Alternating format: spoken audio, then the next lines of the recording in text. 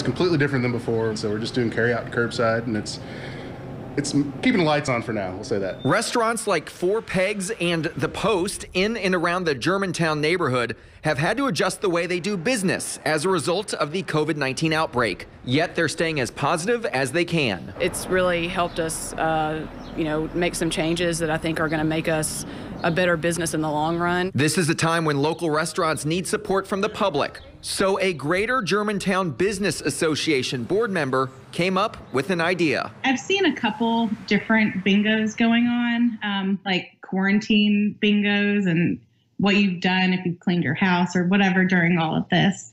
And I just thought it would be a cool way to incorporate our businesses in the area that might be struggling because they can't have people inside. Michelle Kurland-Hurst helped create this bingo board for residents to keep track of where they get their food. Oh, the bingo board I thought was great. I mean, it's so cool to get people to try to visit all the different Germantown, Schnitzelburg businesses. I mean, people have their favorites, so you're going to keep visiting those, but this might open people's eyes to some places they maybe haven't been to before. It's great to see something fun, in addition to just sitting on the couch and saying, oh, what am I going to eat for dinner tonight?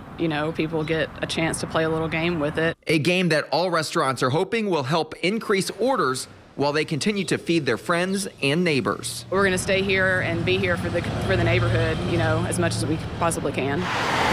Andrew Chernoff, WLKY News.